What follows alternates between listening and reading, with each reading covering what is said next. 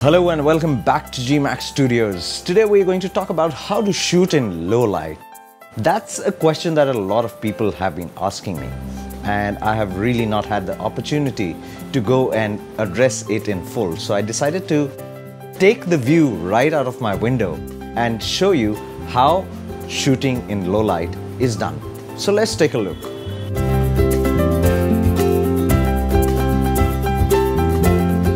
So this is the view outside my window, and as you can see that there are a lot of festival lights apart from the usual lights in the buildings.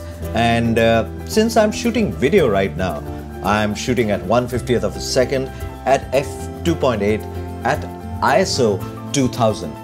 But when we are taking a photograph, we will not be using these settings, because while taking photographs, we can go for extremely long exposures, and therefore we don't have to boost the ISO so much and yet capture the picture.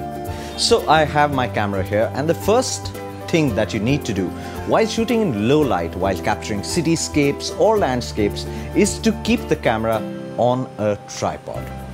So that having been done, I'm using a 17-35 lens which is set at approximately 24 mm, and I'm using an aperture of 5.6 because most of the people that use kit lenses will have this aperture available to them.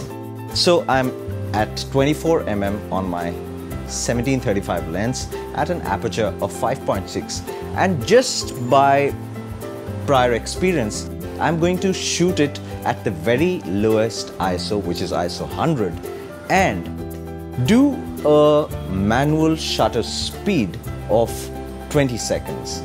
So let's do that.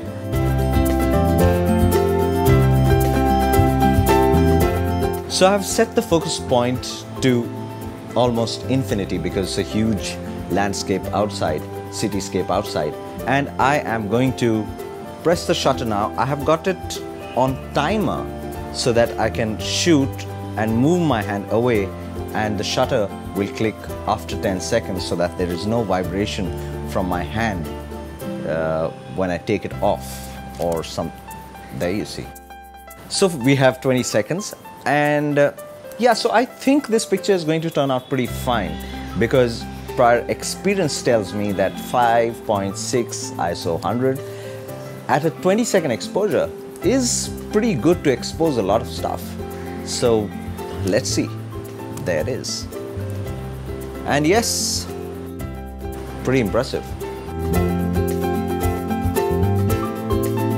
So f5.6, 20 seconds at ISO 100 is a great place to start. If you feel that your picture is a bit bright, you can of course cut down the exposure to 15 seconds or 10 seconds. Or if you feel that the picture is still dark and you would like to have it brighter, then you can increase the exposure time to 30 seconds or maybe open up the aperture a bit. So that's all from GMax Studios. Do subscribe to our channel and we will be back shortly with another episode.